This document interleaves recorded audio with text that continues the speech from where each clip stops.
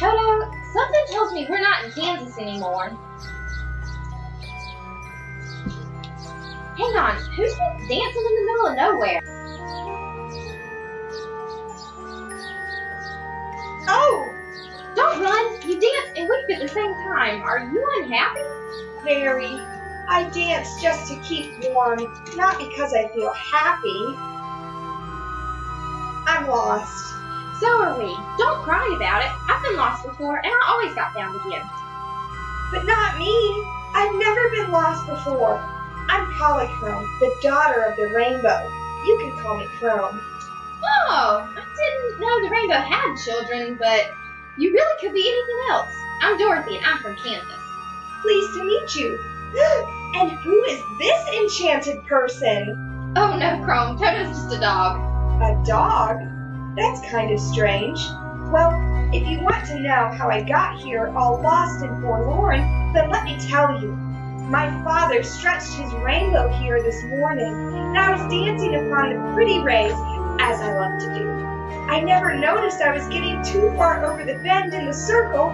Suddenly, I began to slide faster and faster, till at last I bumped on the ground. Father lifted the rainbow without even noticing me. I tried to seize the end of it, but it melted away.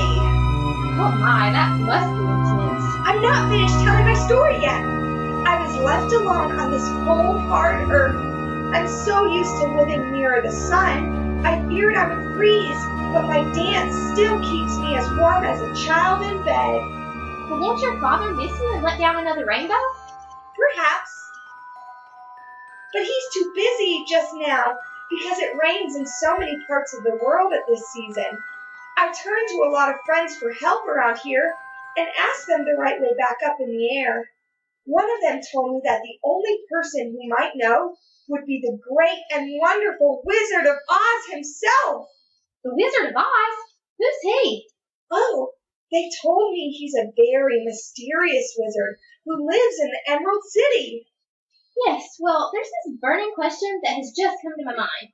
Now that I'm here, how do I get back to Kansas? I can't go the way I came. Well, if the Wizard of Oz can help me, I'm sure he can help you too. Hey, what's this on my feet? Oh, these are ruby slippers. I made them appear magically on your toes. Well, then why are they... You must never take them off, no matter what happens! Sorry about that, Chrome.